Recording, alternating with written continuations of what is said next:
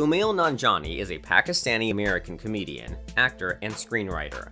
The man is mostly known for his successful role as Dinesh in Silicon Valley.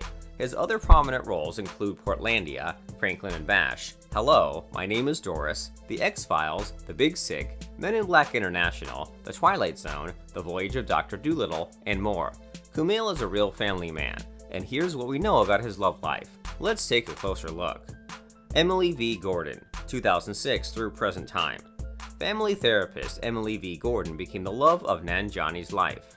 The two got acquainted back in 2006 and the romance started immediately there. Their first date was in a restaurant and the sweet birds fell for each other straight away. At first, the actor tried to hide everything from his family as his parents wanted him to connect his life with a Muslim girl from Pakistan. Only when Emily got very sick, he told his family about his relationship with her.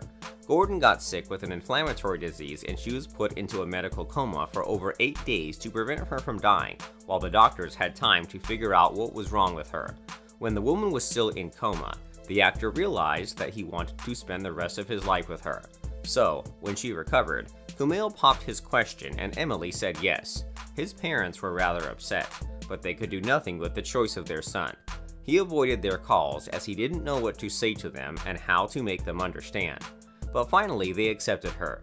3 months later, the couple tied the knot. It was a secret wedding ceremony in Chicago in the summer of 2007. Only 6 of their closest friends were present there.